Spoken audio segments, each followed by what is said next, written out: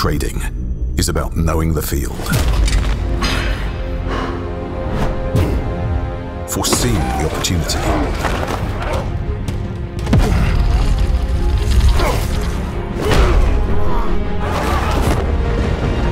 executing at the right moment. Timing is everything.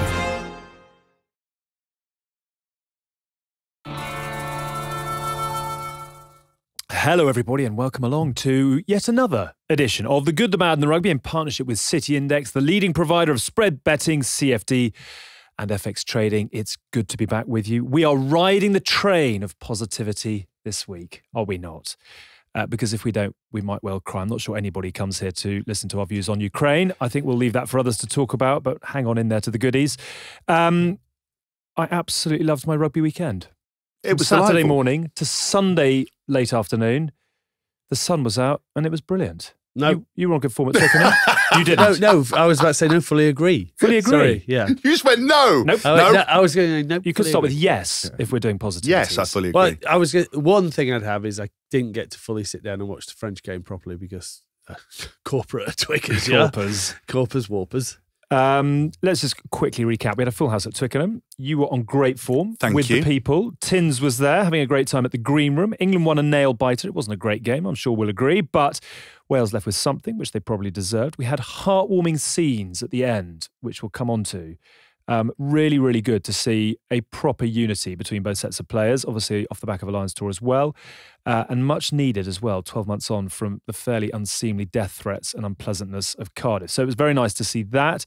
France was superb. Scotland down, but they had positives. Rory Darge, welcome to the Test Arena. Chaos in Dublin, but plenty to talk about if you're putting positive spins on it.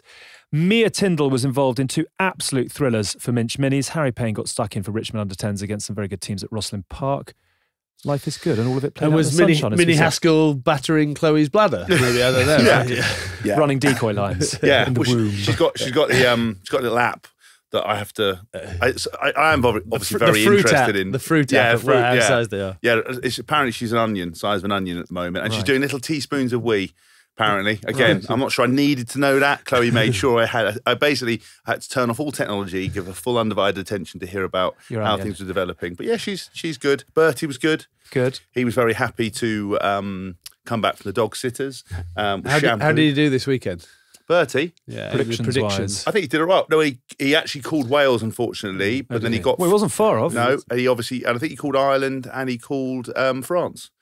2 out of 3 again. 2 out of 3 again, yeah. He's running far hotter than we are. Do you know someone at Twickenham, and actually this was a really heartwarming moment. There were lots of heartwarming moments, but we were doing the Players' Lounge with the RFU, somebody came up and said they'd taken up rugby again, having listened to the pod. Really? He said, I missed it so much. I'm still only playing third team, but I absolutely love it. And that in some ways is sort of putting a bit of good back. That's amazing. I was really pleased. Well, it's good because it's a big thing at the moment in grassroots rugby. Obviously, doing back in the stuff game for Minch, back in the game. Yeah. If you do listen and you used to play and COVID's meant that you've stopped playing, just go back, do a bit of training. You don't have to play every week. Just get back involved, have a few pints with your mates. Yeah. It's not even all about the rugby all the time. It's a lot of it's about your mental health and just getting back around the lads and having a few beers and sharing stories. I imagine there's quite a lot of people who listen to this podcast and now hate it so much they'd rather be anywhere else. So it's still having the same driving them back, forcing them Whatever away. You're welcome. Local rugby clubs around the world, you're welcome. You're welcome. Shall we start with Twickenham first of all? It wasn't a cracking game. It was a cracking occasion. It's the first Six Nations game with a full house since, I don't know, for a long old time. Thoughts overall, first of all? I would. It wasn't a cracking first half. Yeah. But again, what do we want at the end of a game? Into the 85th minute with the game on the line and someone's got to make unfortunately, someone's either got to make a play, which Maro Itoje did, or someone's going to have to make a mistake. And what else do you want? Yes, the first half was dull, but that was mainly because of mistakes. But it wasn't from a lack of intent to try and play. There were a lot of line breaks. Cuthbert had the game of his life. I've never seen him make so many line breaks. It wasn't because of that. It was just final finishing pass. A lot of penalties in that first half where the referee was just trying to set a tone. But then the second half, you can't argue about that second half, about drama and everything you love about sport and the fact that it's coming down to the last play. I'm sat next to Jiffy, friend of the show, And he's at the first half, he's like, "Oh my God, we're shit. We're shit. We've got no cutting edge." And then at the end of it, he's going, "We're gonna win. We're gonna win it. We're gonna win it." Everyone he said that's not playing well is now having the game of their lives. And that's the beauty of sport. It's the roller coaster, and I think it's far better if you compare it to England against Italy, where the first half you think, okay, we're going to explode, then the second half still. Yeah. At least when you finish with a second half like that, everyone leaves happy because it's a genuine contest. And I think off the field, you got the same reaction from the fans. Yeah. That you would have got from the players. They've just done a hard-fought match, and everyone's walked away happy. It felt like one of those scouts' fires, which you're flicking the flint on. In the first half, there were so many opportunities for the fire to go off. England had 5-metre lineouts, 5-metre scrums. Wales had 6 or 7 minutes of possession early on, and it didn't quite catch fire, and then eventually it did, type thing, didn't it? But did England deserve it? I think it's hard about teams deserving it. I think, but obviously both gave it incredible effort. We were actually down pitch side in that last kind of 7 minutes. And obviously everywhere I stood, people were, "Get out of the way, sit down."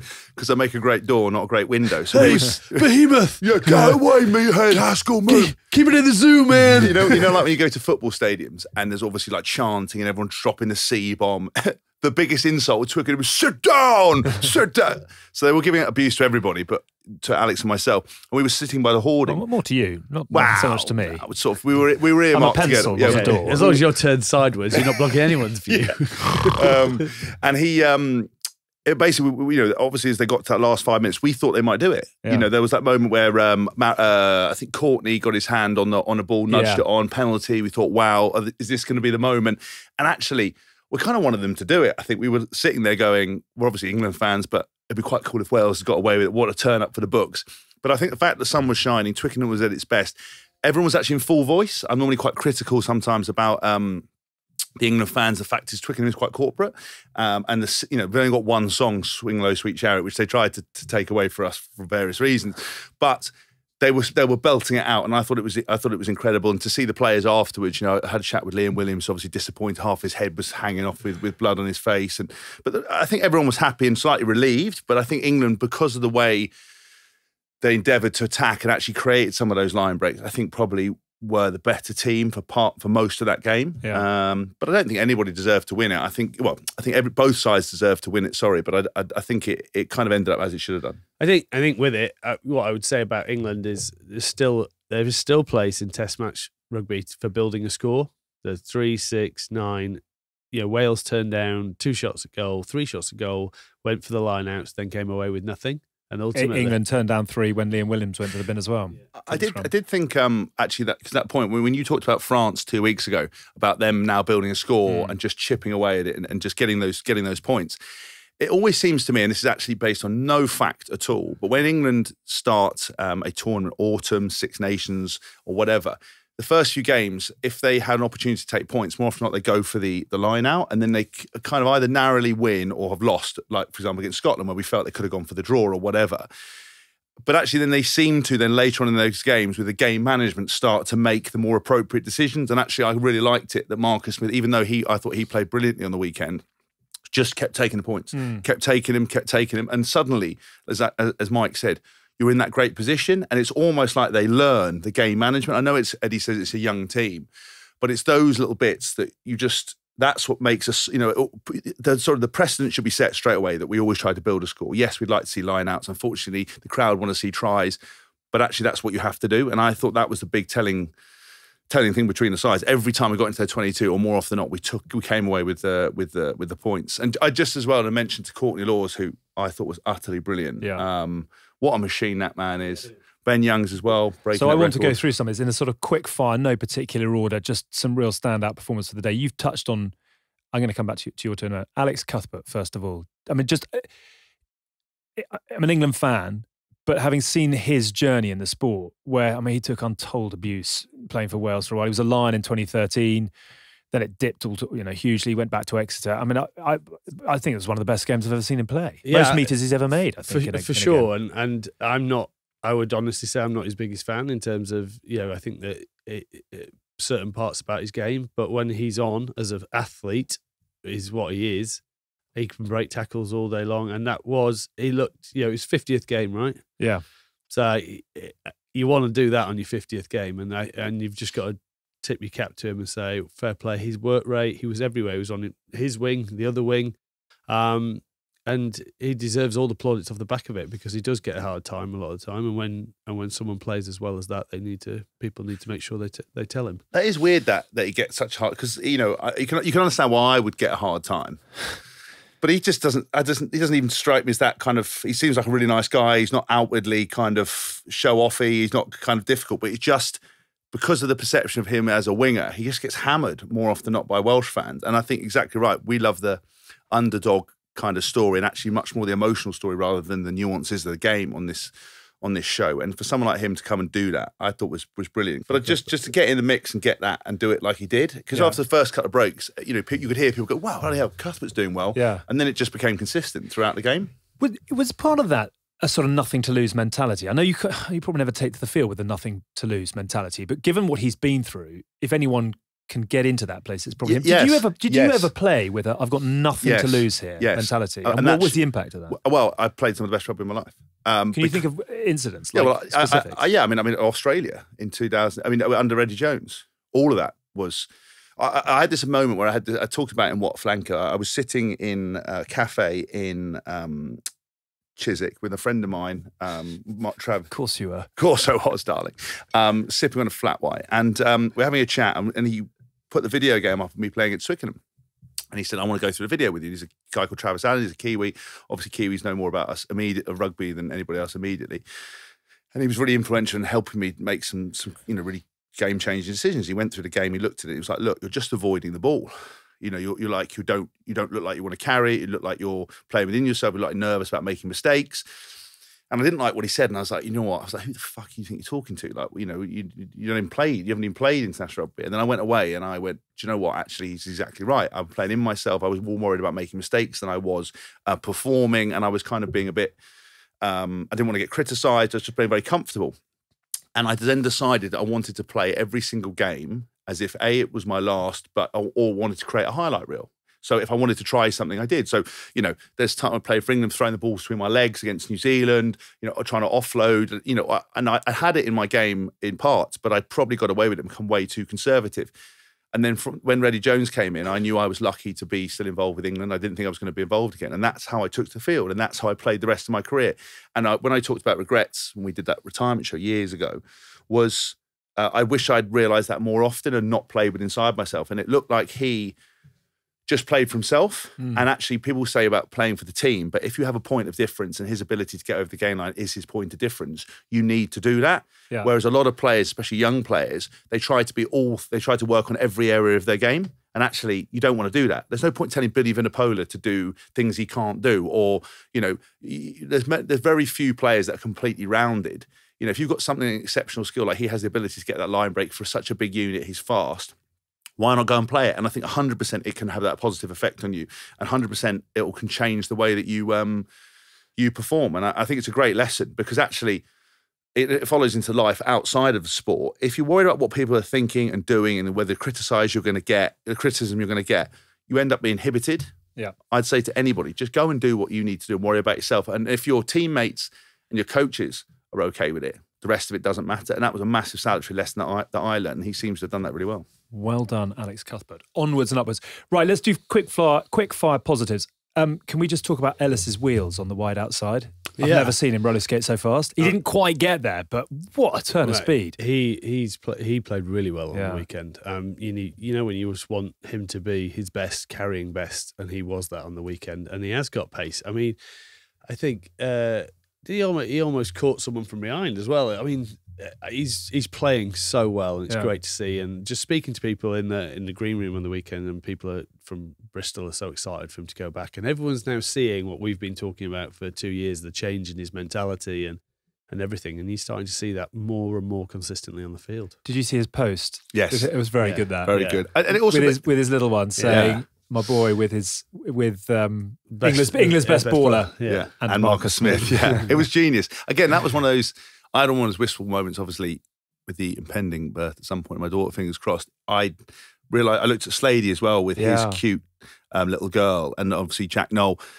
I'm never going to have had that. And, and you talk about wanting to have it earlier, and it wasn't the right time for me to do it earlier. But actually those moments where you think, how cool is that? The photo of, Ellis with his son looking at Marcus Smith, just those moments you can't buy them. And, the kid doesn't know now, but at some point they're going to look back and reflect and go, that was a special moment. Yeah, I mean, so we had Mia in 2014. I retired in 2014. So I've got a few pictures of me walking around carrying her on the pitch in the last game and stuff, and that's it. But it's still not the same as most of them grow up. Mia has an idea, but the other two won't have a clue really what I did, unless you choose to go down memory lane with them. There's one thing I said to Chloe, and I came out of the house and I said, I was saying about I wanted to keep something, and I said I'll show it to her, and she goes, it was something about me DJing. She went, she's not going to know about that. She's going to know about you being a rugby player. I went, but I don't think she will, and I don't have that moment. And I wonder if it gets me a little bit wistfully sometimes when you see the lads going, I don't need my kid to appreciate what I did, but actually sharing that moment would have been quite special, I think, for both of us. I agree, but then at the same time, Mia keeps going around saying he was the best rugby player ever, so I'm quite happy she's never seen. At least someone's listening to you then. I'm quite happy she's never seen a game. Otherwise she'd go, actually, he's not. Look, I completely agree. I would have loved to, Bolshu, my best mucker, he obviously had his kid. Well, not obviously, if anyone didn't know, he had his kids quite young, and they're late into their teens, and they would all remember him playing, which I always think would have been really nice. One of them's a really good tennis player, isn't it? Felix. It's Felix, yeah. Yeah, might have a bet on him to win a major at some point. He's that good? Well, he's been in the top 10 of his age group in France. So he is good. That's yeah. Insane. I do think though. Where's me gum shield? I'd love him to come running on. Where's me tennis racket? I don't know whether Bolshu wants to tell this, but I did ring him once, and he was obviously watching Felix. He was watching Felix train, and he went, "Hang on, Felix, he did swear. That's rubbish. If you're going to do it like that, I'm not bringing you anymore." Hello, mate. You're all right. I said, inspirational parenting. That Bolshu. Tiger parenting. And he goes, "It's like, hey, he's like me, mate. If I don't tell him, he'll just do it all the time." I love that. But what's I think now with this generation is everything lasts forever. So when someone tries to reassure you, mainly a friend of mine going, "Oh, by the way, James, don't worry about today's newspaper's tomorrow's chip paper," it's absolutely not.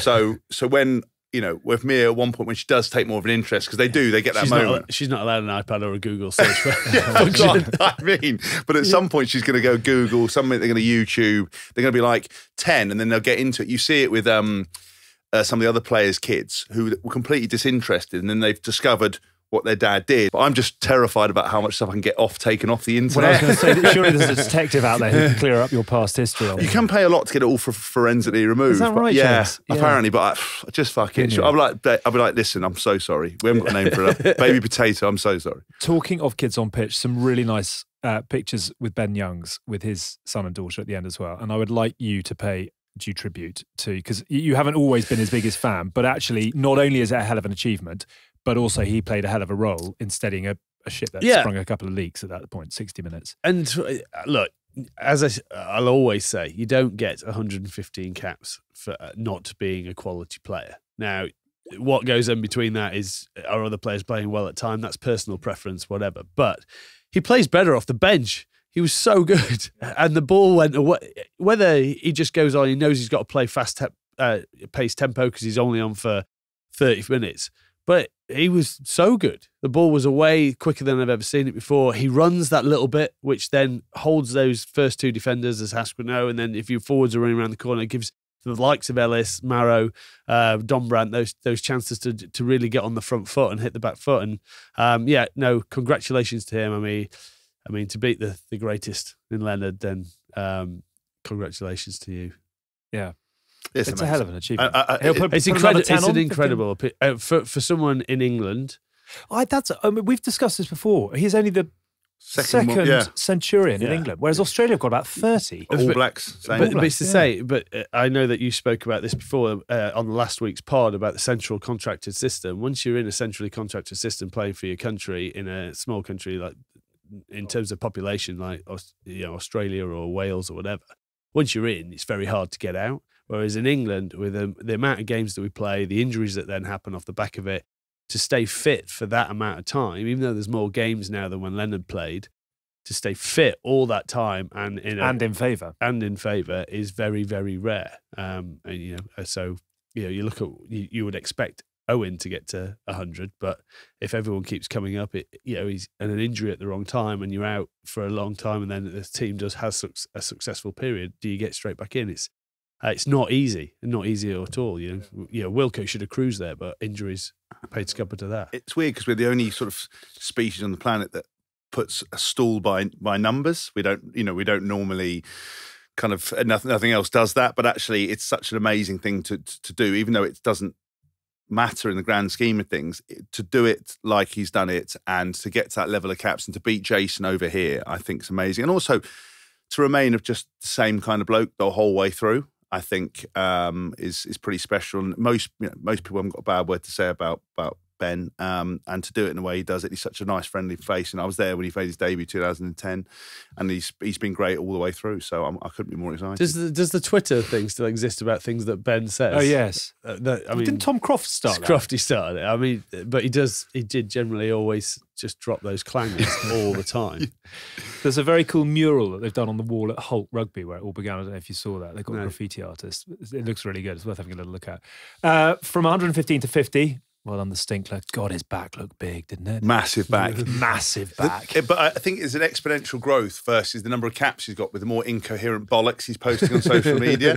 It's just utter nonsense. But I love it. It's the best way of putting a picture of yourself up and just putting a load of sidetracking bullshit about spirit, destination, earth, life goals, and it just stinks. Just post a picture and go, oh, look, sexy as fuck, crack on. Look at the size of my back. Yeah, I thought he was great, in the way he carried. And he's such a character as well. I think he's got his new documentary coming out on ITV3, apparently. ITV4, Against the Odds, telling inspirational stories from across the world of sport. It's on... well, you probably get it by the ITV player. I tell you what was against the odds, that the council didn't shut down the planning permission for him putting that shower in the cupboard. And all. Do you think that'll make against the odds? He can do whatever he wants. He'll still be the guy who put a shower in a cupboard. He put a shower in a cupboard with absolutely no draining or sealant, then put a urinal in his living room because he used to piss out the French windows.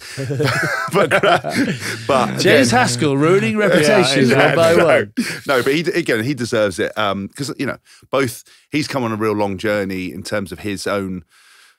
I think he was always actually much more of a caricature than the media would have you believe. I think he's much more sensible, but I think he played up to it. But he's a fantastic player and a really good guy, and he's a real sweetheart as well, which makes a difference.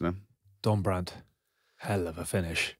It's sort of rugby's equivalent of the slam dunk, where you get it by millimetres at full extension. Yeah, I get, but it was great. I thought he had a great game. Yeah. I thought for the first time, it's been tough because we've all been calling for Don Brandt and Simmons. By the way, I thought Simmons played really well when he came off the bench. Big defence. He smashed Faletau, I think it was. Faletau twice. Yeah. But it's just great to see them. Maybe it's just a time thing, and people talk about combinations and the fact that in modern day rugby you don't really spend time on combinations because the team changes so much, and it just shows that when you get that feeling of being in the team and understanding your role within it, you will get better within that. And I thought finally he carried the ball hard. Obviously, he took his try at full dive, like you said, off the back of the line out, and I just thought it was the best game he's had for England so far, and hopefully that gives him the confidence to move forward and the confidence in Eddie to either stick with him or and put a bit more faith in him. The balance, I'd say, the balance of the forward pack in particular looked better. Because I thought Charlie Ewels had his best game for England. Yeah, I thought Charlie Ewels was very good. Marrow did what Marrow does. I thought Tom Curry, obviously there's a lot of hype about Tom, but it's so justified in my mind. There was a great moment where I think was it Malins chased down Liam Williams. Right next to him's Tom Curry on the kick chase. And I think got the turnover at the breakdown on the bottom right hand corner. I thought he was very good. I thought Courtney Laws adds a completely another dimension. One of the issues we had as an England team when and I still rate Billy and Mac. I think they're brilliant. But when you had those guys in the team, Billy was a carrier, Mako was a carrier, and then you didn't have many other guys who wanted to get their hands on the ball. Now when you play, defence has got to worry about Don Brandt, it's got to worry about Curry, it's got to worry about Courtney, it's got to worry about Ellis, it's got to worry about Sinks, and it's got to worry about Luke Cowan-Dickey and also Jamie George. And suddenly you're having to make much more decisions where actually it was a little bit predictable. If you had Billy and someone else you're like, Billy's definitely going to carry. And that's why at times when we played the better sides, say like New Zealand, he hasn't had the day that he would want. And I think now with the guys putting those amount of, Don Brandt 16 carries or 61 metres or something like that he got. I think Courtney, we've talked about how his development, his footwork at the line, but his physicality in the defence, when he's going to hit someone, you know Curry's going to hit someone. Charlie Ewells, I think, he's added that real physical element. I think Maro, with his ability to compete on the ball, you're suddenly making so many, asking so many questions of an attack. So I think the balance is really good. And I think, like you said, if you want to filter in like a Simmons, could easily start against the side if you wanted to be slightly more dynamic, or you bring him off the bench and add that kind of real value when you're tired. Imagine, you change your front row, you bring on some other back row, and someone like Sam Simmons comes on, you're like, oh, for fuck's sake. Yeah. A quick word on Wales. I mean, they just will not go away, and you've got to give them enormous credit for that. But I mean, Faletau, enormous. Thomas Williams, lively. What did you like? Where would you go? I thought a lot of people, Nick Tompkins, I thought stepped up in that second half. Whether they need to play that a little bit looser to get that game, because what I can't figure out about Wales is how they are trying to play. I know that Wayne Pivac generally wants to play a movement game, wants to play an offloading game, and they're going through a transition of losing their 700 caps or whatever that aren't available for selection at the moment. But I think it's going to be a good thing because they have to start relying on other people. That Liam Williams has to become a leader. If Tompkins is going to be in there all the time, they need to sort of step up. Obviously, Bigger last week was not last week, was it last week? 2 weeks ago was the leading light in terms of didn't want to go off to kick. They need those players to start influencing that group, because there is going to be a younger group that comes through. You can't rely on your Jonathan Davies, Alan Wynne coming back, Tippericks, all these people who are out at the moment. You can't rely on them to come back. You still have to have these players have got to lead you forward, and they've got to be able to play like that. I mean, they outscored 3-1, which again goes back to the point of England taking those points was vital. Yeah. And as we talked about I like that team on paper. Now, a few of the Welsh people that I was speaking on the weekend didn't like it, but I was still saying, there's great individual talent. They've just got to pull it all together. And then the second half, you saw all that individual talent, line breaks, clean breaks. They made more clean breaks than we did. So there is creativity there. They've just got to get that consistency. But what last year proved is they get better with each game. I don't know why that is. They seem to be a slow start at the start and gradually get better. That's something they've got to figure out. But I think they still have players. As well, the experience of going to Twickenham, right, going behind like they did, and then showing that resilience to get back into the game, to almost seal it out, to raise that physicality. When you look at guys like Tame Basham, who hasn't had that experience before, suddenly that's just another experience in the bank and will help with that transition. Now, you might not get the result you want now, but those lessons on how to execute, to look after the ball in the final moment, because they could have 100% won that game. Yeah. Finished 4 points behind, if they'd made some better decisions, like you said, taking the points earlier, they could have well and truly done that. I thought England showed their resilience with their defence, but actually Wales, I don't think are that far off. And I think when you look at the sides, Faletau's had 2 games back. He was brilliant. Jonathan Davis with the biggest, sexiest quads I've ever seen. Calves weren't small either. Yeah, you and I were blown away by it. But he's running on without his scrum cap on, so everybody knows what he looks like. He's an absolute dreamboat. But he's obviously now got 100 caps in there, and I don't think he's going anywhere anytime soon. Yeah. So they're not. I don't think they are in a bad place. I think they're not far off from getting that result and executing. And as I said, I think they've got better each game. Wonder if it'll come in 2 weeks' time against Les Bleus. Yeah, well, we shall see. I mean, that was Jiffy was saying that they need to be fast starters. They had the worst start. First restart, lose the ball, didn't touch the ball for 5 minutes or whatever, and England. And then they had a period of pressure and didn't get anything from it, and kept going for the corner. So if you look at all the stats, it was pretty match for match. The only difference was England took 6 penalties. Yeah.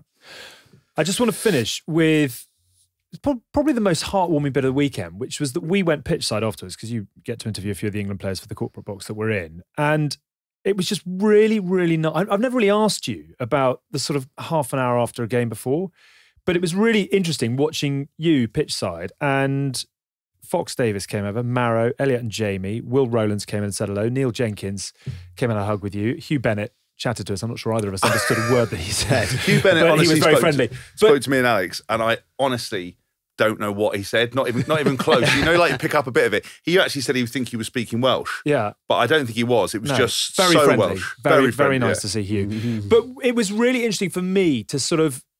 It's quite a privileged position to see. Obviously, you were back in the sort of, I suppose, the hot zone of it, but. It was just really nice to see all the players, lots of Sarries boys greeting each other. And actually, a lot of that happens away from the cameras. And I just thought it was a really sort of reaffirming point about what rugby so often is. It had been an amazingly tense game, played out in front of 10 million people. And yet, 10, 15 minutes after the final whistle, it's like it was a really sort of like rugby family moment, which you don't often see at the sharpest end of the game. No, and I think you're probably surprised that anyone spoke to me as well. Which is you made the point, actually, for a guy who's pretty divisive. Everyone came up, big smiles, big hugs. So you can't have been that big a prick. No, that's what I mean. That's what I've always tried to say is that, you know, and actually what I think what a lot of people do is they feed back. So the Welsh guys obviously fed back, word gets around because from the Lions talk, because fans go, oh, we used to think you're a dickhead, but you know, so and so says you're all right. Yeah. And so it was actually just very nice to see them. And I think what's happening now is even though the game is so super professional and you're always focused onto the next job. What happened back in the day was that you would all mingle and intermingle. Now, you might not go into the change room necessarily and have a beer, like we did when I played in New Zealand, but you do interact. And for me, obviously, I play with a lot of those guys. It was just very nice to be able to say hello to them and for them to say hello to each other, because I think the important thing is you've gone to battle for 80 minutes, but actually you've left everything out in the field. You don't have. There's no point being grumpy and arsey after the game and being all moody, because that's not going to change the game.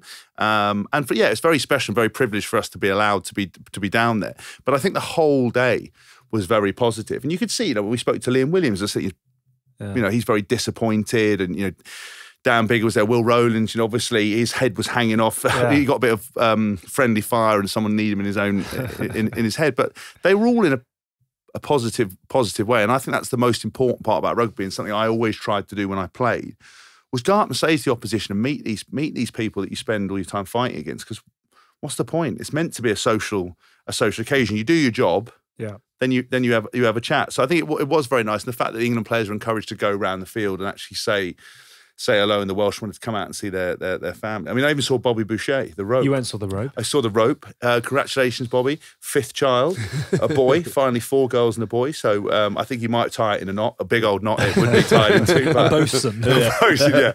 Use it to keep the QE2 anchored in. But no, congratulations, Bobby. He was on good form. Yeah. It was a good day. It wasn't the greatest game, but it was a good day. And often, you know, rugby can do that. Well done to all involved. And as we said, much better scenes, I think, than 12 months ago. And that really in itself is a good thing. We are going to drop in our quick weekly postcard at this point from Honda, the official performance partner of England Rugby, who are bringing the power of dreams to the game we love. They are playing a big role, Honda, with the volunteers in the English game, and also developing their understanding of how England fans feel about the sport they love, the supporters' relationship with the team, their achievements, their hopes, and those who dream the impossible dreams. Honda believes in a challenging spirit, embracing failure, and the joy of trying things, just like England Rugby and the supporters. Honda, as I'm sure you know, believes in the power of dreams. And you can find out more at honda.co.uk/engine room/Honda XRFU. Have a look at that if you'd like to know more. Actually, we'll touch on their volunteer awards a bit later in the year as well. They're doing great things with supporting the people who prop up and keep the grassroots moving. Shall we do France next? It's hard not to love a lot of what's happening in the blue shirt at the moment. It's impossible not to love it. The brand that they play, even if you go back to the Italy game, obviously didn't really fire, but they still got the win against Scotland. You know, some of the tries are just exceptional to watch, and there's just class all the way through. I don't see a chink in their armour at the moment. I can't see it. They have a forward pack to die for that are now physical, well organised, so far disciplined. Yeah. This is the full challenge, because they should win a Grand Slam, I think. Well, possibly at a canter. Yeah, possibly. You know, England have got to get better. I mean, obviously, that England's only focus can be Ireland, because that's going to be tough for England, because Ireland are good as well. But you know, you go through. I mean, could you ever name a French full 15 and and I could probably name the 23 at the moment. Yeah. That's just the quality that they have throughout it. Their back three, unbelievably solid. I was thinking they're so good at the moment. Bryce Dulin, who was their player of the tournament last year, I mean, and was my man crush, has been replaced by my new one, Jaminet. Jaminet. I would say my one bit of disappointment was that Fiku try when he just ran across the field. It's quite under 10s rugby that. That I was, saw a lot of that at Rosslyn Park. That's on what I Sunday mean. Morning. I looked at it and I was like, wow, so it's out the back door pass to he's just in line with the post and he just ran around the outside, bumped someone and just scored in the corner. And I was like, that shouldn't happen. That should not, because that's the kind of try that when Sinckler was playing, or when you watch the old, Wales of old or the Barbarians, everyone goes, the greatest generation. You see these old men, optionally falling over. Like obviously the very sad passing of Inga Twigamala. Watching him play back in the day is like now a current winger where there's like, he's absolutely ripped up, straight trucking, footwork and bouncing people. But then you saw the people trying to tackle him. There's one guy like put an arm out, put his head down and just fell on the floor and you could see him walk away going, I tried. I was like, you didn't really, mate. It was a bit like that in Scotland's defence. We were like, what, lads, what are you doing? Yeah. What else do we love? Antoine Dupont. I mean, we're just throwing superlatives. Yeah, if you go through it, Bai is carrying exceptionally well. Marchand is fantastic. Yeah, and literally a machine. You then go to Aldrich, who is just on fire. Then you've got the best player in the world by a country mile, who just dictates the show, lifts the tempo, and if people run into him, he ends them as well. It's just like, he's nothing he can't do. You've got the best looking 10 in the world just pulling the strings. Yeah. You got two beasts in the centres who can play numerous ways with Fiku, as you say, running around people, but then you've got whether you use Dante or, even Fiku can just crash it up if he needs to be. And then you've got a back three to die for.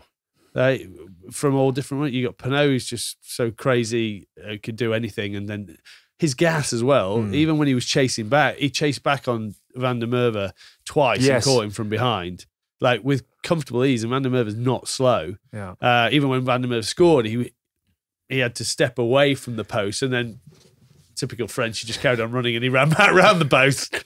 And then you've got Jaminet, who can not, obviously it was windy on the weekend, but normally is on fire from the boot. Was in open field kicking was outstanding. That's the thing. I don't see where that weakness is unless it becomes mentally for some reason. Did you see there was on the French Rugby Union Instagram page, they posted a picture of an open training session in the week. Dupont got a kick, crossed across the field a little bit, ran, stepped in, boom, and scored in the corner. Absolute gas. And then against Scotland, training mimicking or game mimicking training, whatever you want to say, kicked the ball and he made that outside break, stepped, boom, fended and offloaded. And it was so interesting to see him do it exactly as he did in training, carving up. And sometimes people carve up in training, but him to do it again in the actual game, I just love that. Do you think in the post-match after because everybody knows that Murrayfield is it's a pothole ready to fall into, and the fact that France went there and properly came away, laps in front. I just wonder whether off the back of that Dupont gets the yellow dressing gown out and struts around. When you go into the opposition changing room, whether he goes in his canary outfit or whether he's it's not quite the same. So good. Even it's not quite the same in the Murrayfield change rooms. They haven't quite updated that in 35 years. If he was at Stade de France with that massive whirlpool and everything else, he's definitely walking straight into that. He's actually got, as he walks in, he's got a harem of people who just take it off. Yeah. You've got birds flutter in, and then somebody goes in and bathes him. He's got a guy in a head mic. He's got a guy in a head mic going, "Oh my God, Dupont's coming in. Excuse me, sir, can you move out of the light?" Dressing him up. He wants a protein latte. You're like throwing people's faces. But you've got to be so good to be able to get away with the yellow dressing. I just love to know the world's reaction if you'd strutted around. Well, I strutted around on a rooftop in a pink dressing gown. Remember, not quite the same. But you need that deleted from your online No, I think history. I look very sexy. There is one element that we've talked about that actually came to fruition and perhaps didn't go according to plan. We've talked about how sexy the French coaches were in their chic, tailored, what looks like Armani suits. Yeah. And we always ask where Sean Edwards has been because he wasn't allowed or didn't appear to be allowed in the main coach. He's answered you. He hasn't answered me, but he was allowed into the coach's box. Everyone's dressed in shit. He's in a tracksuit bottoms and a shell suit. And it just looked completely like, and he's up there celebrating. You know, very famously, when he's coaching for Wales and they scored a try and he gave the finger to people, you know, and they always laughed off because they didn't want to get filled in by Sean. It was very, very much the case of that. All the French, and he's up there like that in a shell suit. I think it was probably suit trousers, trainers, and a flat cap, where all the rest of them were just like this, you know, just perfectly like, très bien, bien sûr. You can take the boy out of Wigan. No. Quick word on Scotland. It's sort of, I don't really know what. I mean, we're keeping positive. So let's do Rory Darge first of all, because that's a hell of a step up to the plate. Yeah, I mean, you have to put this in context. They have been decimated by injuries. The whole back row had to change. Yeah. It doesn't make it easier to do that for a country that we know. Once you get outside their immediate 23, that there's a lack of experience there. So you've got to give him a huge credit first and foremost. And I like the way Ali Price's little step and hold that defence. What I was talking about and how he drops it in. You've got to give. There were positives. Some of a couple of the tries they scored outstanding, which we know Scotland can do. But it just still, it's not the end of the world for them. They played they played the number one team in the world. And on a day when they were on fire. I mean, some of the offloading was just outrageous. Someone's going into touch. Jouet. It's Harlem Globetrotter stuff. And I don't think you focus on Scotland and what they could have done better. I think they scored some great tries, as I said, but France were so good that day. I wonder, after the first game against England, where they won and everyone was hyping them up, this is Scotland's moment, and then obviously they lost against Wales. When you're in the change room, and I can't talk about what it must have been like in Scotland, but I wonder if they were believing the hype and they were talking about it, or I think much more realistic that they probably didn't have the same conversations the media and all the fans were, building them up, going, this is their Six Nations, they're going to win. And I wonder whether they are as feeling as disappointed as everyone is out externally. Do you know what I'm trying to say? Exactly what you mean. Because I wonder, because when you get interviewed by the media and they go, so you're on for a Grand Slam game, or you're X and Y is going to happen, and we turn around and say, actually, no, we haven't talked about that once. We've talked about doing our job properly. I would have thought with Gregor Townsend and Scotland, they would have beaten England, celebrated that moment, come in and gone, look, we had a good week. We've got to make sure we back it up against Wales. Then they lose. And then everyone talks about, the kind of failure, and then there was an opportunity for them to potentially beat France or become France's banana skin, and they didn't do it. Are they feeling as equally disappointed, or are they being much more realistic, do you think, in camp, going, look, do you know what, we've got some good players now, we can actually play well, we've beaten an England side, but we need to be more grounded? Or do you think, I'm just more hypotheticals, do you think they're like everyone else is going, oh, fucked it again? Well, I think it's, Eddie Jones said it when we spoke to him, Tins, at Penny Hill, and he just said, these games are such fine margins now. England beat South Africa by 3 in November and everyone goes bananas. England lose by 3 in Murrayfield and everyone's like, oh my God, England are falling apart at the seams. Suddenly Scotland are the great team, and yet they lose by 3 in Cardiff the week later. So I think, and we've spoken about it a number of times, the top 8 in the world now, anybody can take a chunk out of anybody on any day. I think it's harder to find a run of form unless you are playing as well as the France team is in this moment. The rest, I think, will all knock each other over. So, I was just looking. I just was, because I wanted to put some context on, I was just having a quick look at the stats and everything. If you look at it, meters made, Scotland made 600, France made 450. So there is bits around there, but you'd say, look, kicks from hand, Scotland only did 11.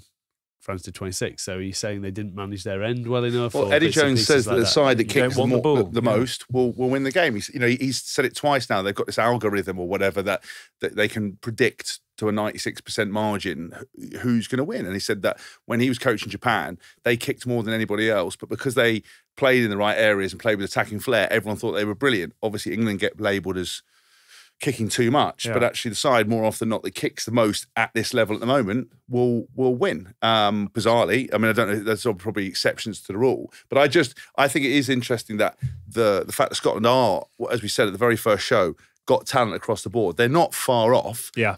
And I think I just wondered, I wonder if they're really disappointed because everybody's lost the red outside, Yeah. Yeah, this goes back exactly what we said before Six Nations start. The question was, are they the team that can then go on and win a title? They're always going to be that team who can ruin someone else's title. And they are so close now, and they're competing on every title. They're scoring the tries that we need. I think that not having their usual back three, there were a few changes up front as well. So I think in the pack they had, 5, 6 changes in their pack. That's a massive. Haskell could say, you sort of, that's a huge change to go through your line out detail, your mauling, your scrummaging throughout the week, and then be singing on the weekend. And if your nuts and bolts aren't right against a team that has everything, has literally. We should send, not to make it political, we should be sending them to the Ukraine. They've got the full toolkit. They can get a job done. That's that is not an easy thing to do. And yes, they 6 tries to 2, but let's not. If Hoggy takes the one that, suddenly it's a very different game. I actually didn't. Normally I get onto him when he makes a mistake. I've done that. No. I'll leave it with him. Yeah, but let's say, leave it. Just do it on the pod instead. Yeah. When he walks that in. I don't think they still win, but it's a different game, and Scotland are in a good place. I think they do have to try and bring in 5, 6 more players that can sit around the squad, which they're happy with. Yeah. But that was an extreme game to go in with that many changes into the best team in the world and deliver a win. I think it was a massive uphill battle for them. And I think it'll be an interesting taste for some of those players to play against a side as quality as France. I know when you've gone onto the field and you think you've got stuff sorted and then you go against an opposition, you're like, wow. This is where we get to. This is what we get to. What is it? And what is it when we do the analysis this week? What is it they did so well?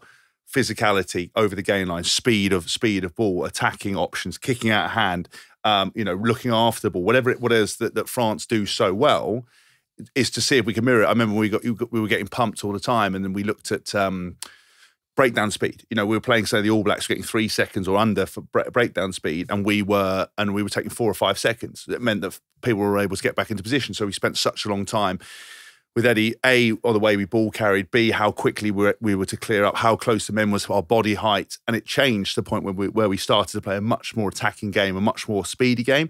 And actually, I think it is quite a good leveler to get a little taste of that and to see where the benchmark is. Yeah. Don't fret, Scotland. We're coming to cheer you up. I'm not sure this is the news you need necessarily, but you've got it regardless, because the Good, the Bad and the Rugby have teamed up with Vodafone, I'm sure you know this by now, in partnership with the British and Irish Lions to support grassroots clubs' return to rugby. So this Saturday, the 5th of March, we are off up north to Bannockburn RFC. I just like saying that. Bannockburn. The Battle of Bannockburn. It makes you sound Scottish, doesn't it? Yeah, you can't not say it. You cannot not. We're going to be celebrating Bannockburn's veterans. Are you going to take your boots? They're always in the bag. They're always in the bag. Who are going to be playing? Hask, the Lord, and myself are on call to put them through their paces. Or pacemakers, who knows. It's going to be a full day of rugby. We're going to be doing a big old live show in the evening, which I understand has been sold out. And to top it off, your old mate from 2017, Tommy Seymour, is coming along as well. I'm sure we'll have 1 or 2 other special guests on the day. We do want to say a big thank you to Canterbury, who are going to be providing the kit on the day, and Vodafone, who are driving this initiative to further the support of grassroots rugby. And as I'm sure you know, Vodafone are also developing a resource on their V-Hub for all community clubs across the UK and Ireland, which will help small businesses develop their digital capabilities following the pandemic, which, as we all know, is much needed right now. Keep your eyes peeled in spring 2022 for a great toolkit if you're looking for one for your club. We're all set for a bumper day and cannot wait to get stuck in. And if you're in the area, we would love to see you at Bannockburn Rugby Football Club this Saturday. Come and get involved. Time for an orange card in the game off the back of events in Dublin? ? Well, we've talked about this before. I think something needs to be done around the substitutions. It's a ridiculous ruling. I get why it's there, because even though we're a game of gentlemen, somehow we seem to, when it comes around to substitutions, Special delivery. Domino. That is a lovely Domino's jacket you got. Ding dong. Josh, our head of sales, has come in wearing a Domino's jacket, and I have to say, I think it suits you better than the head of sales role. Like yeah. You're looking very smart. You've actually been better. Air vented. I've got a lot for you. Christ alive. I mean, talk about Domino. How many pizzas have you bought this week? Okay. By the way, Josh is still single, ladies who listen to the podcast. But he does do a mean pizza delivery. And he will deliver. Okay. Turn around and smile at the camera, please. You've got to smile at the camera. Give him a wave. Have to kneel down a bit. Well, actually, drop down. Crouch down. You see, there we are. There we are, ladies. There's Josh. Slide into his DMs. Single, ready to mingle. Gorgeous Josh. Happy to bring dough balls wherever He's got some hot dough that he'll come delivering to your door, girls, whatever you need. Right, well done. See you Thank later, very much Domino's. indeed. It's like Captain. It's like Captain Flashheart. Blackadder. Exactly. Woof, woof. Delicious. There goes our head of sales, who doubles up as a pizza delivery boy, multi-talented, and that's what we demand of our team. We'll come on to our dough baller of the week, but let's clear up. I mean, just General Melchard's driver should do. She's used to hanging around with the big knobs. Woof. I mean, going. Rugby does have an ability to have to make things looking. I was going to say earlier, rugby at the moment as a test team is incredibly quick to bite you on the arse. You think you got it nailed, Scotland, and it comes and it nibbles. Yes. Rugby as a game at the moment, you're thinking, Scotland, France, great game. England, Wales, absolute thriller. Ireland against Italy, well, we know what's going to... Oh, my God, what is happening here? Turn off 20 the TV. minutes, I've gone to do the ironing, which is not unusual, but it's like, it's a big Six Nations game. Yeah. And it's taken a gun to its foot. Yeah, it's a tough one because they're in for a tough day anyway with an on-form Ireland, and then to fully handicap them by a law that was made up because of things that people have done in the past. I would have focused more on the other side and making sure people can't do what they've done. So if you go off, why have they gone off? Are they actually injured? Check on that. Get an individual. You've got an individual or medical guide to check HIA. If someone goes off with an injury, you should.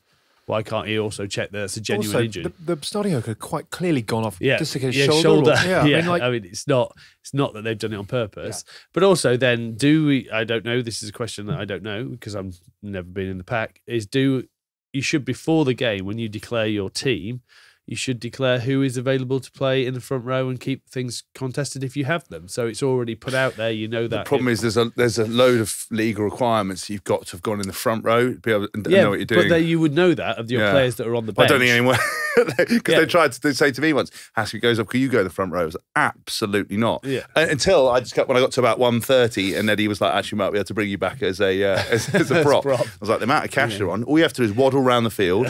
Well, lift. You'd say that, but our front row had 27 carries on the weekend, so it doesn't.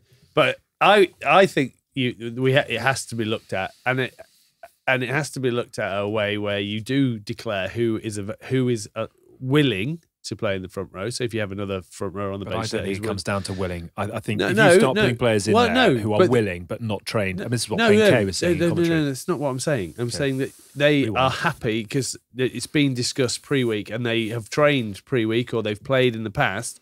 You can easily put that on the sheet that they can play the front row. So that covers the question mark of do you think you can or not? It's already written down and agreed to that if that happens.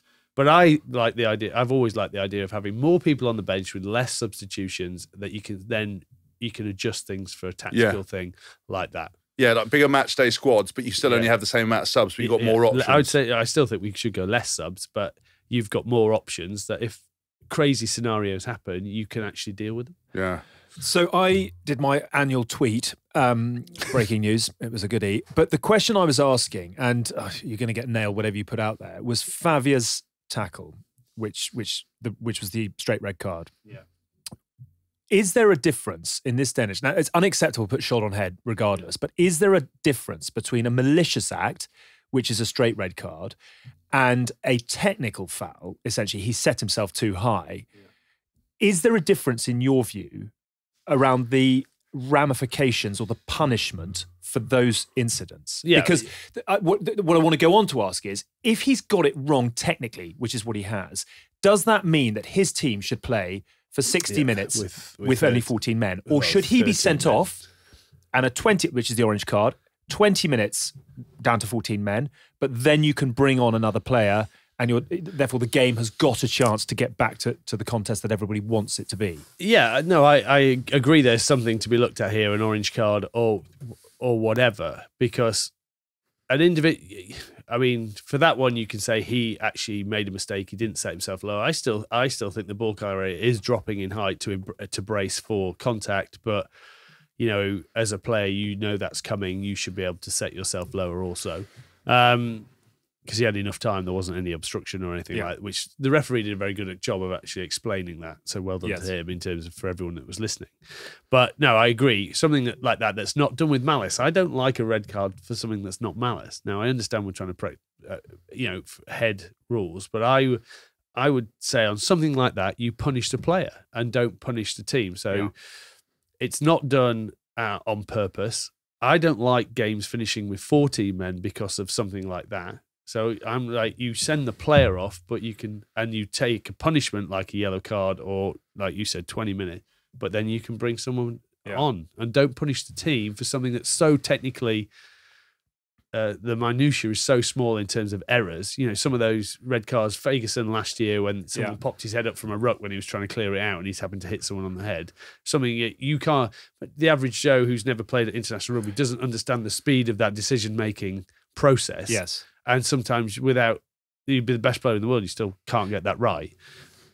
That the team doesn't get punished, just the player. And then he shouldn't get banned for a red card. Because it's an instant that that's something I think needs to be looked at. Red cards and banning is for properly things with malice, things with intent. Yeah, not split-second decisions that can be wrong. So that was the point you made there, which I thought was really interesting. Is if you haven't played international rugby, you've got no understanding of the speed and the size and the decision-making process. I mean, they talk about a batsman having 0.2 seconds to work out what shot to play. I mean, if you've got 30, 15, 16, 17 stone guys running in all different directions, of course you can put out a tweet that says everyone knows you shouldn't hit the head and therefore it's a red card. But I mean, you've raised your eyebrows at it. Can you just give a sense of actually how difficult it is to make those decisions in real time?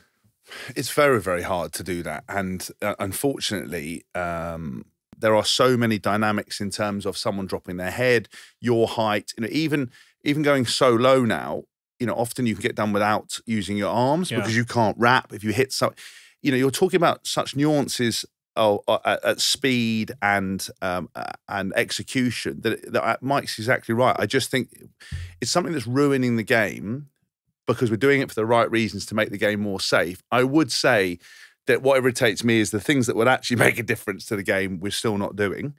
Regards the concussion protocol, lack of contact and training and all that kind of changing all that stuff, which is actually what would make a difference. But they 100% need to look into that rule and change it because it's pointless. I think Mike's right. You're not helping the game by making it more complicated to execute things. You should actually go, look, if someone's made a genuine error, that's fine. Bring on another, have an ability to bring on another player, and then don't punish them if it's a clear mistake.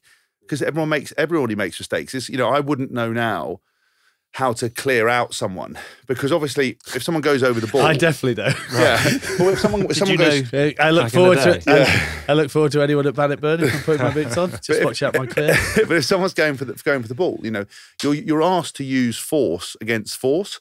But it's also force against force, but with a completely unpredictable picture that is changing in front of you. I mean, the laws of physics. And we encourage kids to avoid contacts. You're stepping at the same time. Yeah. You've got all these different sort of things that can affect the execution of what you're doing. But because of that, it's now defining games. I just don't think it's right. And people say everybody knows the rules, but it's not simple. That is the thing. So with a tackle, just not to go too nauseous, you are always taught you've got to get nauseous. The superlative of nauseous.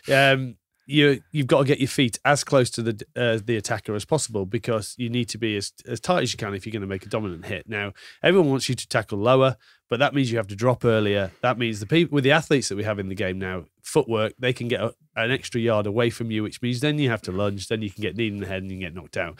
Not often there is an attacker who gets knocked out by a hit because we've got rid of the clothesline, we've got rid of the proper sort of no arms shoulder charge, the Trevelio special. Yeah, we've sort of got rid of those things, and people know that they need to try and hit below the ball. That's not, you say all those stuff and you make it sound easy. Just get lower. It doesn't work like that because you don't want to get stepped. You don't want someone to get an extension that then handoff becomes very easy. There are so many things. I think you are making multiple decisions. You're wondering, is he going to pass it inside? Is he going to give it outside? There's someone out the back. I've got to stay alert that if he drops it out the back, I'm going to have to shift off. And then at the last minute, you've got to drop as low as you can and put force behind it, or you're going to get run over with a big man on a big man.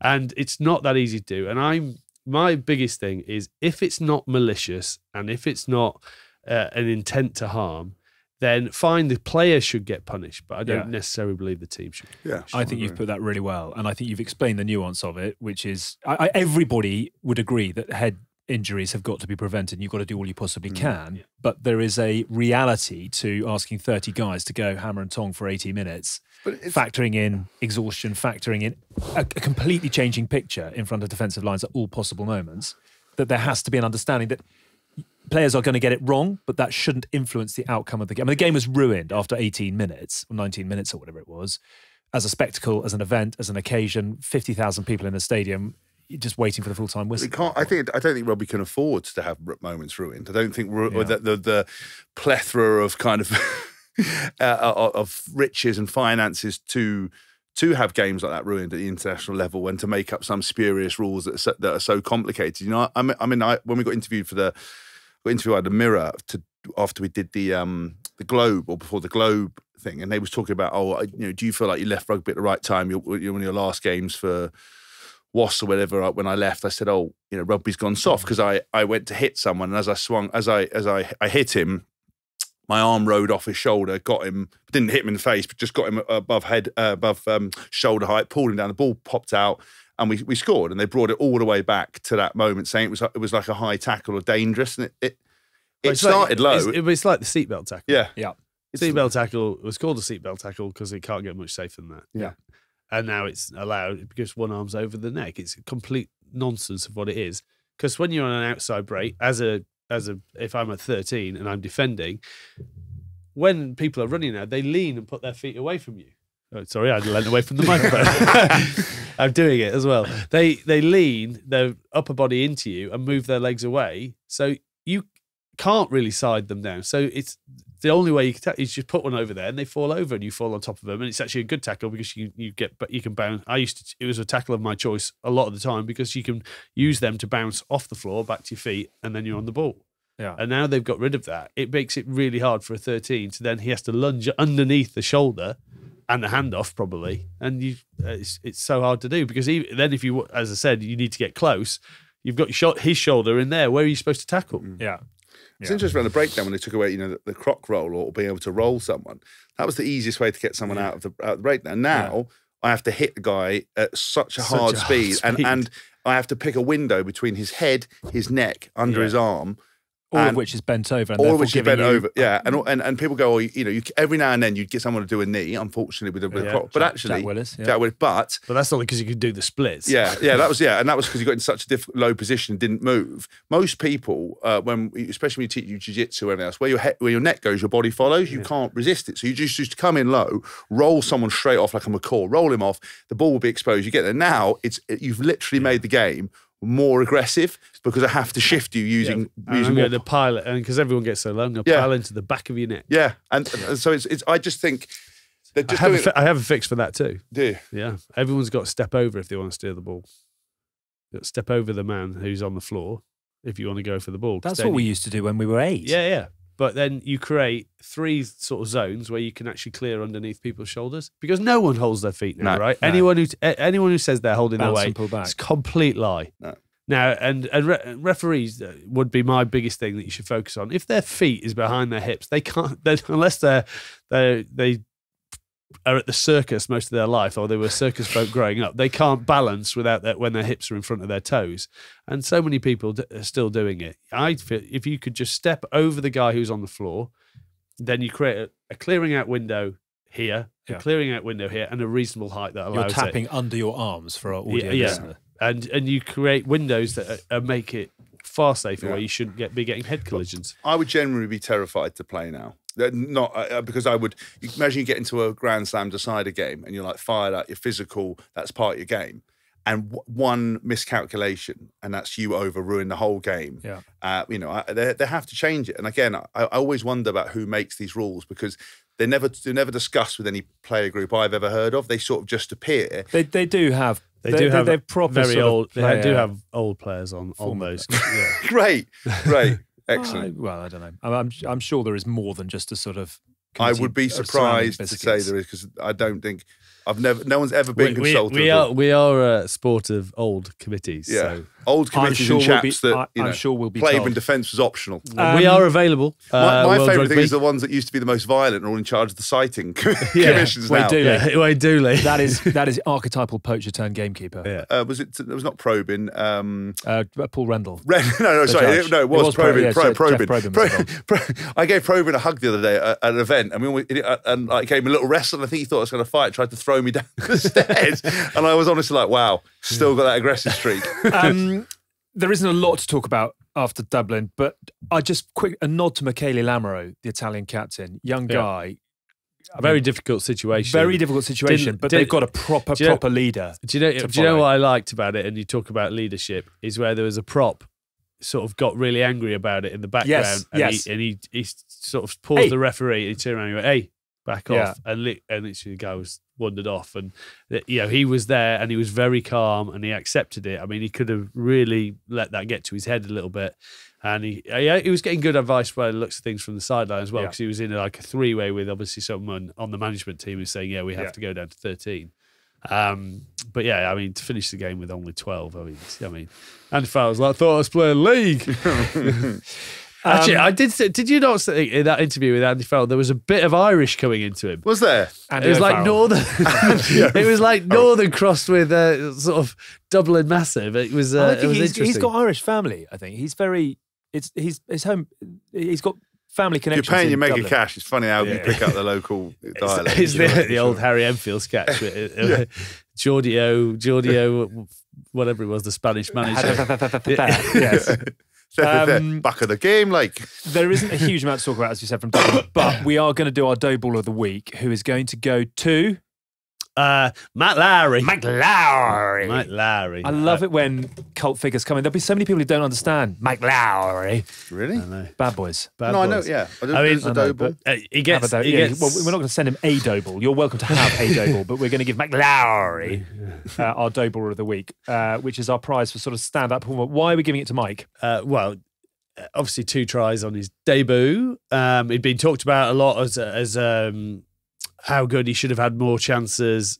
And then he could have scored a hat trick. Could have had a hat trick. And he just unselfishly gave it to his winger to score easy. And I like that. And I did put a picture of Mike Lowry from Bad Boys putting on his suit ready to go out. And I was like, this is Mike Lowry when he walks into Christell's in Dublin tonight, and then he actually liked it and he messaged me going, "This is class." Good, because of Mike Lowry's generosity in not accepting a hat trick. I don't think you could ever do that. Do you not think? I'm just quoting film scripts.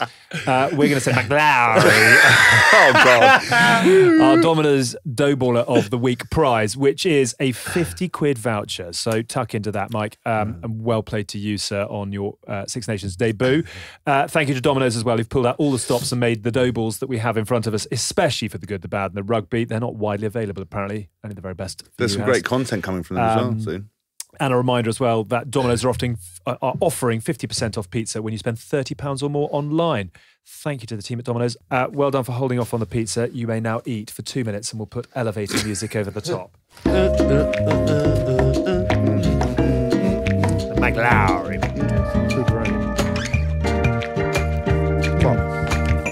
Well done. Finished chewing. I hope, viewers and listeners, that we've done that more acceptably than we have in the last few weeks, but sometimes needs must. Are you all right? What are you doing? I'm still chewing. Well, hurry up. I think your chewing's better than your heavy breathing, actually. I'd rather tune into that. I know, that's, yeah. I don't open my mouth. Pass out. It's an assault on the senses. Right, Tins is finishing off his dough balls. Inga Twigamala. And actually, very sadly, Jolie Vendiri, who Super Rugby fans will remember as a great of the Auckland Blues when they were in their heyday. And we often talk about how good Super Rugby was back in 96, 97. He very sadly passed away on the same day. So very sad times in New Zealand. But Inga the winger, I mean, it's unbelievably glowing tributes, not just about the player, but about the man as well. Did you play against? Are you free to talk or not? I am. I'm back in the game. Did you play against Inga in your early years? I think I did, yeah. In the Newcastle days, I mean, he was just an unbelievable bloke. And not just the player, obviously a man mounted, literally like a prop on the wing. But just as a human being, I was reading Harvey Thornycroft's wrote a little thing to him on LinkedIn, and about his first time he played it, and he was playing the game of his life against Epi. Tyone. Yeah, and they moved Epi to the other wing, and he was like, well, whoever they bring on, I've seen. I've dealt with a Tongan lord. Yeah, I can take it on, and then Inga came on. We tried to drop the shoulder on him, and he absolutely buried him. And he picked him up, but first person to pick him up went, mate, don't try and do that again. Yeah. With a smile. I think he said, don't try and do that again, old man. And then was first person to shake his hand after. And that was, you just only have to talk to Jason Robinson about Inga, and he puts, his whole change in his life down to Inga the winger. And he was just a great human being, and it was very, very sad to see him die so young. He would have been in Wasps when you were fanboying. Yes. Do you remember watching him play and just? Yeah, I do. And then obviously one of the original box office superstars of the early days of the Prem. He was the original Jonah before Jonah was the man. Do you know what I mean? He was the guy that like straight trucked it, footwork, had that power. Kind of everything that you now feel is synonymous with big wingers. He was the original G to ever do that. And as I said, earlier in the show, you watch the highlights of just the intensity and passion he ran at. All the videos I saw, little white boys running around, and you just got him as an iron just smoking over the top of people. Running aggressively, I think is how you best describe it. Just with that absolute pure passion and hatred, but also what a real gentleman. I think it's very sad as well to die so young, but to leave an incredible mark. Not many people will leave the legacy that he has left. And as I said, he was the original guy and a hero all round. Inga the winger, gone but certainly never forgotten, and Joe Ellie-Vindiri as well, two superstars of years gone by. I suppose on to happy things. I quickly wanted to mention Richmond Minis, and I know you want to talk about Minch Minis. Can you give us a little brief? Because you had two unbelievably exciting games in the sunshine. Yeah, it was Jouet on the down Minch on Sunday morning. Right. It's always hard to get Mia to go, but then she's like, I don't like it. Exactly the same with Harry. I don't like it. And then she get there and she's off. Mia scored a couple, but we had first game. We were playing against Painswick. So actually, George, Coach George was there, Skivington, with his boys. Gorgeous George was there. He was there with his lad was playing for Painswick against Mia. So, and it was an 8-all thriller in the first game and then a 9-all thriller in the second. Oh, I could say 40-40 if you want to put 5 points on each try, but that is box office. It was and box office. By the end, I tell you, tag rugby is impossible. If you've got slinky hips, there's this kid, you talked about, I left an arm out there. There's kids go, how have you not managed to grab these flags? And then you sort of have a bit where Mia's on the bench and you say, right, I'll catch you.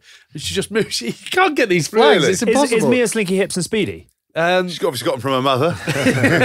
Saturday Night Zara. It's funny how much she's changed over the last sort of this year since they've been back in terms of figuring out how to avoid people. Because before they just all be really bunched. Now they're getting more where they run across but then they're all stepping back and people are just falling around. But Mia's also pretty much a bit of a badass. She's kind of my I kind of want, if Baby Potato when she arrives, I kind of wanted to end up like Mia because she's proper badass. When we went on a shooting date up there, one of her cousins pushed her over, one of her girl cousins, and she was on the floor like Mither and Tins and I were talking, and she was like, "Dad," I was like, "Mia, just get up and get her, go and get her." And she was like, Mither, and you went, "Mia, just get up." And she ran over, tackled her. They're having a full-on scrap, not punch, but a full-on scrap. I was like, choke her out. It was amazing. And they were like, she was proper into it, not like she's a bit of a girly girl. Haskell just taught her how to do an arm bar. So unfortunately, Isla's recovered. She's in hospital, but right. No, she's I'm so worried for the baby onion at this point. It's going to be off the top rope in no time at all. But I kind of like that because the balance of she'll play quite quietly and be quite girly when it wants to be, but will give it out when required. I think that's kind of the modern day woman, isn't it? Yeah. Yes, it is. Welcome to 2022. So talk to us about Richmond. Well, are we in contact? Full contact? Yeah, so Harry's under 10s and it's absolutely full contact. And I wanted to just say mainly a massive thanks to Neil and Michelle and Andy and all the coaches at Richmond. They do a fantastic job. We had a day at Rosslyn Park in the sunshine. God, it makes a difference when the sun shines. 100 kids running around Rosslyn Park, proper outfit, proper club, hot dogs afterwards. And what was really interesting, the bit I was going to mention, is that, Harry is nearly 10 and sort of watches a bit of the international stuff, but they've got a 4G pitch at Rosslyn Park. And so they had 100 kids running around going bananas, lots of tackling, everyone having a good time. And then all the minis went off and had hot dogs. And 5 minutes later, the under-16s game started. and the impact of of watching the under-16s for the under-9s and under-10s was enormous. So normally we're straight in the car and home, and we spent we watched the whole game. And that was more for you, though, wasn't it? That was more for me. Yeah. Well, and I say that because it was a proper game. So Rosslyn Park took on Dorking, and I just wanted to give a shout out because Dorking, proper side, they were victorious. Congratulations to them. But Rosslyn Park played really well, and they scored in the corner. I was sitting in the sunshine with a mate, just sort of waiting for the kids to stop mucking around. And they scored right in the corner. And as the kid walked back to kick the conversion, he was getting his kicking tee, and he said, "My God, are you Alex Payne?" And I said, yes, I am. And he goes, "I love the pod. I've listened to all. I listened to the Dan Carter one just the other day." And I said, "Good on you." I said, "If you get this, I'll mention you on the pod." So he put his tee down, and I was standing right behind him, so I was kind of putting the pressure on. And he missed, so I can't mention him. But then they scored again in exactly the same corner. As he walked back, I sort of saw his eyes flicker, and he looked, and I said, "Double or quits. You get it, and I'll mention it." And he missed it again.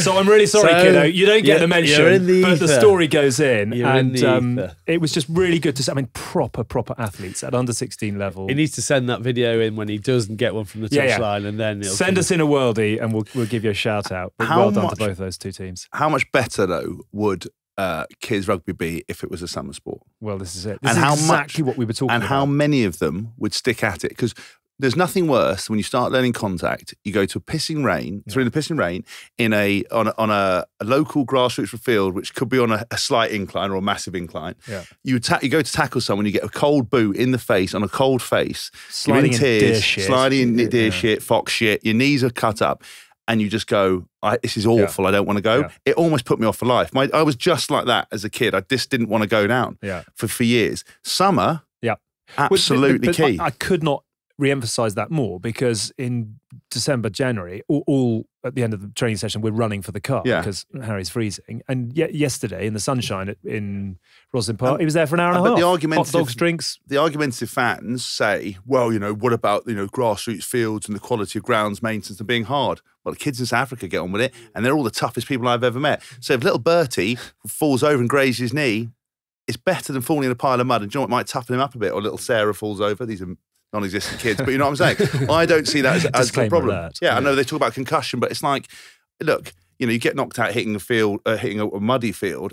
I think it would be much better, and I think it would change the attendance, it would change the excitement, and also lots more grassroots clubs would make way more money because people would be hanging around for barbecues, for food, community spirit. People would come down. Now, it's awful. I see little kids with their little shorts on, tiny shorts, little leggings, gloves, baggy tops, and you're like, oh, I don't want to get out of the car, and I'm a full-grown adult, let alone being forced down to my local rugby club. Yeah, that's great fun. It's been a really good weekend. It has. I feel very good about the sport at the moment. We occasionally, get a bit down, and it's a bit like a mechanic. You fix cars all day. You don't necessarily want to go home and talk about cars, but I think at the moment, rugby's it's nice to have a heartwarming weekend. Do you want to talk about Spain beating Romania? And give us an update. Well, so Spain beat Romania on the weekend. Obviously, they got the draw against Georgia not so long ago. They could actually, to bring back the debate of what Italy do and do we have a qualification match. So Spain could actually win that group and get the automatic spot in the Rugby World Cup. Why don't we get rid of Scotland and Wales from the Six Nations? Away trip to Rome, Madrid, Cape Town, London, obviously, Paris, Milan, Dublin. I'm sold. I'm pretty certain that they'd be amazing. The corporate gigs. The corporate gigs, the sunshine, the travel trips. The Smutbies will look after us in Cape Town. We'd have the time of our lives. I actually think we should do that just for ourselves. No offence, though. Let's build our own tournament. And also, like Cardiff on a night out's great, and the stadium's great. Okay, maybe let's just get rid of Scotland, because I'll be honest with you, it's always raining. The default setting up there is on Friday. Okay. Can we get rid of Scotland after this weekend? Yes, we can. But I'm genuine. What, an away game to Madrid? That'd be next level. Yes, please. Yes, please. We've done lots of grumbling about rugby's inability to embrace social media. Have you seen the LA Guiltinis kit launch just as a finale? I did see, and it was fantastic. Celine Dion. Tom Bobby Mitchell. I mean, we talk about Roman Untamak having the greatest hair in the game. I think at the moment. Yeah. He's got that sort of it's like a mane. Caveman, maney, macho. What were the people who had the tigers? in Vegas, who had always Oh, had right. Siegfried and Roy. Siegfried and Roy. He's got. He's Siegfried plus and Roy at the moment. If you haven't seen it, it's well worth having a look. L.A. Giltini's kit But there is some set great to Celine Dion on TikTok. There is some great social media. Like I think Bristol do very good social They media, do. but I think Barbars do very good. Barbers do. Social. The reason they like it is because it's so out the ordinary in comparison to all the other vanilla stuff. And actually, some of the other social media companies, because I've seen the videos or clubs, we're going to do some really creative videos, and when it comes to posting, they all shit themselves and then don't do it. It's weird. There was an amazing one between, I think, Tigers and Bristol a couple of years ago where they did a full skit of the Anchorman car park fight. Where, like when Brick kills a man with a trident. And they go through the whole routine. They were going to put it out there. And one, I think it was the Tiger guys, whatever, just bottled it and just wouldn't let them post it. And the video content was amazing. You had guys lip syncing to the full words, all dressed up in costumes, false moustaches, never, don't touch the hair or face. And so there is the ability to do it, but we're still just governed because what happens if we put a funny social video out and we lose? Everyone's going to get upset, or we'll just get on with life and at least we've got a funny video to watch when we're depressed at home. Love it. Any more before we wrap up? No. Any final thoughts? No, I thought the players' lounge was great. I thought it was a bit dry to start with. That bloke with the custard cords, he really kicked things on. I thought discovering that Pat Sanderson had mowed his foot off with a fly mow. That was extraordinary. That was extraordinary. I let him tell the full story of that. And it's great to see Shane Williams. Yeah. Got to say again, he was very much at the mould of Ryan Jones' club. I saw him and I was like, oh God, I'm so sorry. How long have you got? And he went, no, I've just taken up Ironmen. I was like, oh, because they've got that real glassy, super lean look. Hollow eyes. Yeah. And he said, even he admitted it, he went, it's awful. He goes, I thought, I wanted to run a marathon. I thought it was quite good with the adulation, but actually these Ironmen, they're not fun. You're on your own. It's terrible. But the sportsman mentality, they're all addicted to doing it. Yeah. A good weekend. A couple of bits before we finish. And we try and be a broad church and we try and help good causes wherever we can. So I just want to give two quick shout outs. First of all, to Andy Vorton, who is a dad of 3 and has recently been diagnosed with motor neuron disease. And I hope you're hanging in there, Andy. It's a tough old battle to fight. But it is great to hear that you're going full bore at the fundraising for MND Association and the My Name's Doddy Foundation. Andy and his team, the Sandbaggers, are looking to set the record for the longest game of beach touch rugby. They've got to go for 33 hours and 33 minutes. Guinness Book of Records are going to be there over the course of the event. It's taking place on the 20th and 21st of May on Branscombe Dean Beach in Poole in Dorset. And they are looking for supporters for the event itself. Get down there if you're in the area. And sponsors as well. So if Motor Neurone Disease Association or the My Name's Doddy Foundation are two causes that touch your heart and you'd like to get involved, please do so. They are good people to support, and you can find out more details by Googling the Sandbaggers. So good luck to Andy. And we did also just want to take a note and a moment to talk about a 17-year-old rugby player called Niall Stringer, who has very sadly taken his own life recently. It goes without saying that our thoughts are with his family, friends and teammates at Rochford 100 and Old Brentwoods in Essex, and they have set up a fundraising page as well. So you can donate if you'd like to help with covering funeral costs to the family's Just Giving page, which is well up to over 13 grand. So thank you to everyone that's been involved with that already. If you're local to the area, Old Brentwoods RFC are also putting on a memorial game on the 1st of May. The rugby community, when it does come together, is a wonderful thing. And I hope that, Niall, you are fondly remembered and there is a toast to you on the 1st of May. Can I just add one thing to that? For those of you who listened to our podcast who are predominantly men, if you're having issues, you're feeling down, you're having bad days, which we all have, got problems going on, please speak up about it. Please reach out to someone, friends, family, a therapist. There are so many facilities out there. Taking your own life should never be an option, and we're always very vocal on this podcast about that. And a lot of the people from Niall's club contacted me, wanted me to repost stuff. And do you know what? The most important thing we can do instead of reposting stuff is it doesn't have the effect, is to talk about it on here and actually make a massive difference. And as I said, everybody has bad days. Everybody's got something going on, even if they look like the most happy person in the world. Call your mates up. Check in. If you don't hear from them, don't take no for an answer. Don't take fine for an answer. Find out what's going on, but also, you have to match talk with action. You can't just sit there and go and speak to someone. You need to make sure you change things and help people, because we can't have that happen. And if we can save one life on this show and someone reaching out, that's the most important thing. Yeah. And there are charities out there. There's Loose Heads and Brave Minds. So yeah, just to echo Hask's words, don't sit there in silence. You could go out, share a beer with your mate. He'd want to be part of it. So just let him in. 100%. I'll throw it out there as well. I talk to someone every week. It's the best hour of the week. You're welcome. You've got us too. I mean, I speak to you every day. Working with you two, it means I have to go talk to someone else every week. It is worth doing. Please look after each other. And please don't suffer in silence. So we'll leave that as a thought. A couple of other just quick bits before we go. Predictabet we've mentioned already. 2 out of 3 this week. Do have a look at how he's faring on our socials. And thank you to City Index for making Bert the Predictor a thing. City Index, of course, are partners here at The Good, The Bad and The Rugby and the leading provider of spread betting, CFD and FX trading. We do need a 3 out of 3. I hope that'll come in round 4, Bert. Good luck with that. There is a new episode of The Good, The Scaz and The Rugby out. Last week we had Scaz and Elmer talking to Rachel Taylor on it, so don't miss that one. A really interesting chat with the ex-Wales coach and international.